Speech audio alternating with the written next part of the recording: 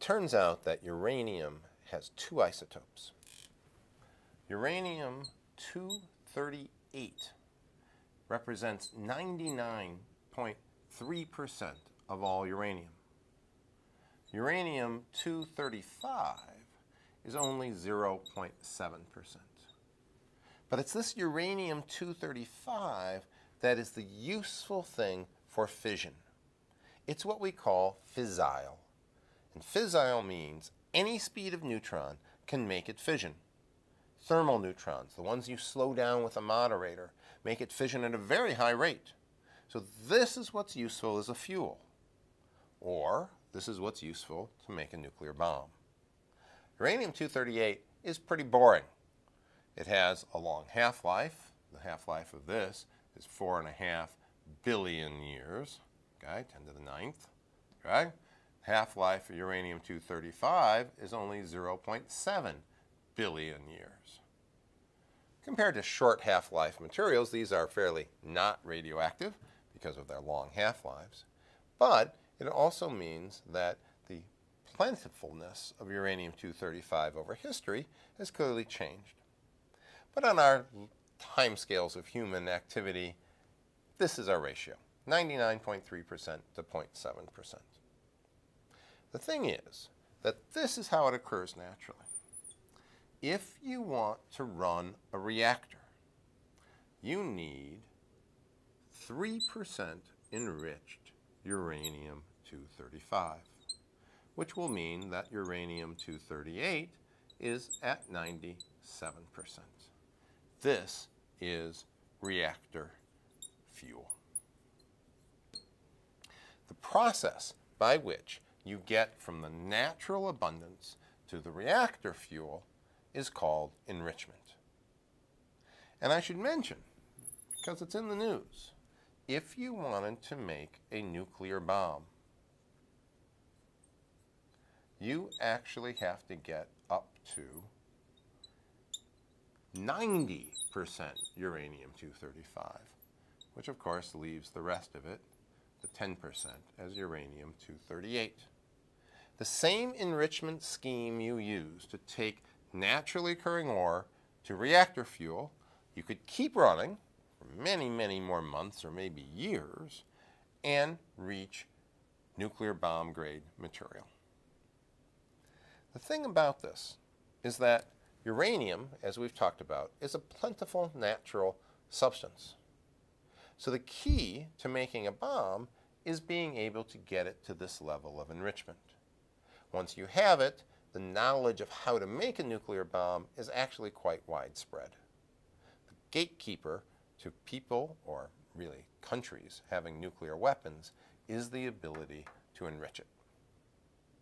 So let's go back in time to where it was first discovered that you could make a nuclear chain reaction, and then, of course, that perhaps this could be something actually used in wartime, World War II.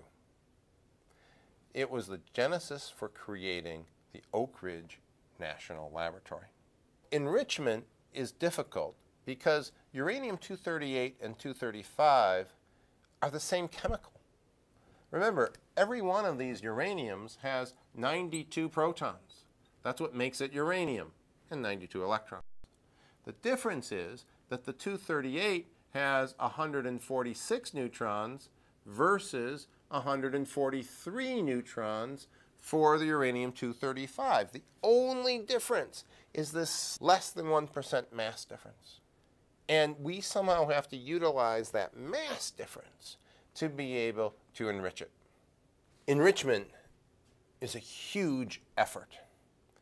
In fact, in the 1940s, the U.S. created in part Oak Ridge National Lab for this very purpose. Now, this is a modern picture, but still, the National Lab was nestled in the middle of the Tennessee mountains, about an hour away from Knoxville, being a place where they could enrich uranium. There's another aerial picture of the lab showing you it's kind of deserted around there. It's also in some beautiful hilly area and a convenient power feed away from massive amounts of electricity. The Tennessee Valley Authority hydroelectric dams created to power the gaseous diffusion separation plant at Oak Ridge. You see, the idea to use this giant plant was somehow to utilize the mass difference between the two isotopes of uranium. First, to do that, you have to turn it into a gas. So the uranium fuel was made into the gaseous uranium hexafluoride. And this dilutes the mass difference even further because you've got the fluorine molecules, right? So now our mass difference is exceptionally tiny. But U-238F6 is slightly heavier than uranium-235F6. Very slightly. If I use diffusion, diffusion happens proportional to 1 over the square root of the mass. So, a lighter substance will diffuse slightly faster than a heavy substance. This was the thought of the gaseous separation plant at Oak Ridge. Basically, take a filter and put something through it, and the heavier stuff won't go through quite as fast.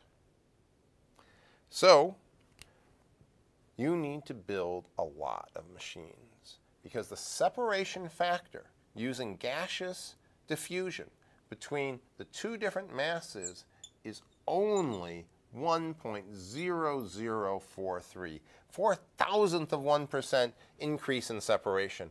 And after all, we're trying to get from 0.7%, if we're making a bomb, all the way to 90%. And every stage only improves you by this much. Here's a picture of a gaseous diffusion system at Oak Ridge. These are large, large containers, and there aren't just 4 of them, there are thousands.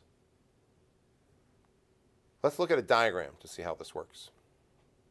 So, the high pressure gas, the UF6, comes in, and these are all your little coffee filters, your diffusion membranes. And of course, what's going to diffuse faster? Something that's slightly less massive, the U-235. So here would be the enriched stream, and here would be the depleted stream. Not by some huge factor. Remember this 1.0443? That means if it starts at 0.7, right, the depletion and the enrichment fraction goes to something like, well, multiply that times 0.7. We've got something like 0.7003 and 0.6997 through one stage. Then you would take this enriched stuff, put it through another system like this, and it would go up a little bit further and a little down further. You have to take the stuff that was de-enriched and put it back into the first one. And eventually, through massive numbers of these machines and years of doing this, you could get up to the desired enrichment. This was 1940s technology. What about today? Today, we go to something much better, called a gaseous centrifuge. Here are pictures of centrifuges. And as you might imagine, and how this demo shows, if you spin something, the heavier part goes out to the side. If the heavier part goes out to the side, the lighter part stays in the middle. These centrifuges spin like tops. Here's another picture. And you need many of them, of course, but their volume is nowhere near as massive as the volume of the types of gaseous diffusion. A diagram that shows how they work is again a very similar principle, that you feed the gas in, and that as this spins in a circle, the heavier substance comes to the outside of the cylinder. That would be the U-238, the depleted uranium. And from the center of the column, you get the lighter gas. That is the enriched U-235. the separation factor for a gaseous centrifuge can be as high as 1.5. That's great. You go from 0.7 to all the way up to something that's like 1, right? And down to something like 0.4 or so, all in one step. Many fewer steps are needed to be able to get up to the enrichment level that you would like. That also brings us to a very timely subject, and that's the subject of Iran. Iran has centrifuges to enrich fuel. According to Iran, they want to have a domestic nuclear power program, and they need to make their 3% level reactor fuel. Great. The worry of the West is that they will continue running the centrifuges, and they will get up to the 90% level needed to make a nuclear bomb. They say, no, of course, we're not going to do that. The West says, okay, well, let us inspect. And even if there's an agreement, there's a worry that is there some diffusion plant one doesn't know about? Is there some centrifuges you don't know about? Are they really being truthful? Have they really already perhaps made the 90% enriched material? I'm not a political scientist. I'm not teaching you a course on politics. I don't know what the answers are, but I want you to understand the technical things that are involved. Making a gas centrifuge that can get this type of separation factor is not trivial at all. It's an extremely high precision device that needs to run extremely tight tolerances. But if you can enrich your fuel from the 0.7% to the 3% reactor with enough time and money and the very same machine, you can take it from the 3% to the 90%. That's what you need to know about enrichment.